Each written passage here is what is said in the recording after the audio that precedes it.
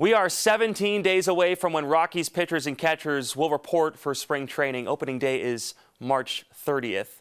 When I read this quote from Rockies owner Dick Monfort, all I could do was laugh a little and shake my head. Well, Monfort was speaking to a crowd at the annual Northern Colorado Friends of Baseball breakfast in Greeley yesterday.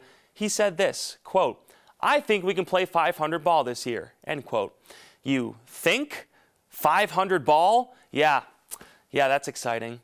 Monfort keeps alluding to the fact that young talent is coming, with 4 players being named to the top 100 prospects list by MLB Pipeline. Monfort said on that quote, "I kid you not, there could have been 15. So why weren't there then?" And what good does it do for the Rockies to have great young talent that they develop only to have them leave when it comes to sign long-term extensions?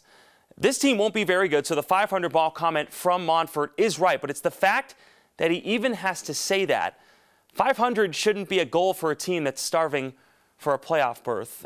At what point will all the losing hurt Monfort in the front office so much that they have to change course?